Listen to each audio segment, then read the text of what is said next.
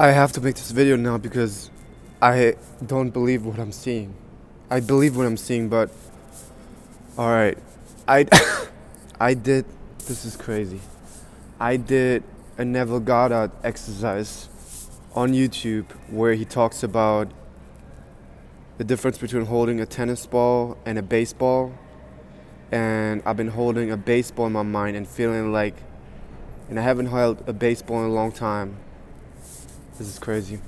And I was holding the baseball in my mind and imagining that I already have it, and driving to somewhere I was like, okay, where am I going to get a baseball? I haven't seen a baseball in a long time. And I'm not making this up. I'm literally not making this up. I was just driving that was probably maybe a week ago or 8 days ago. It's not even that someone gave me a baseball. It's not even that I saw a baseball. It's not even that a kid gave me a baseball. I don't own a baseball, okay? This is the law of attraction. This is how manifestation works. I opened my bag. I'm going to the gym right now. I'm in the garage. I open my bag and I look in my bag. I swear to everything, I haven't put a baseball in my bag.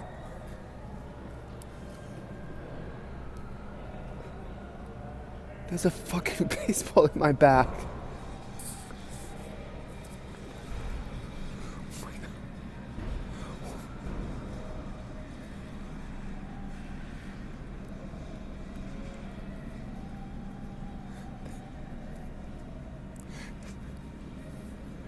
There's a baseball in my bag. I've never seen this before. This was not from my home.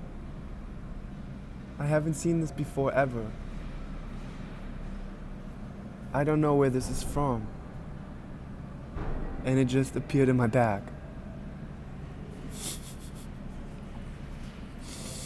God, I'm having this on my phone. I have an amazing camera that I could make a video with, but I had to do it now while it happens. There is a baseball in my bag. I don't know where it comes from, but 8 days ago, 9 days, it just appeared in my bag, literally in my bag. Who puts a baseball in my bag? And literally 10 days ago, 8 days ago, I don't know when, maybe a week ago, I did the Neville Goddard exercise, and I imagined the difference between feeling a tennis ball and a baseball, and then a baseball. And I think I remember I told myself, I wanna, just for fun, I wanna manifest a baseball. Baseball.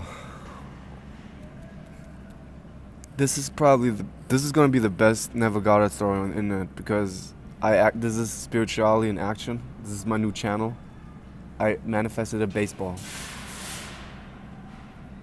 What is going on? I don't know what's going on. When I looked in my bag and I saw this, I couldn't believe. I was like, this is not a baseball. What is this doing there?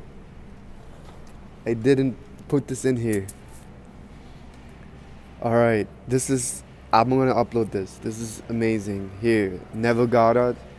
Imagine as if you already have it and you will manifest it. And because I don't have a lot of resistance to a baseball, because I don't really care about a baseball, this is my bag. Like, I own this bag. I bought this bag at CVS.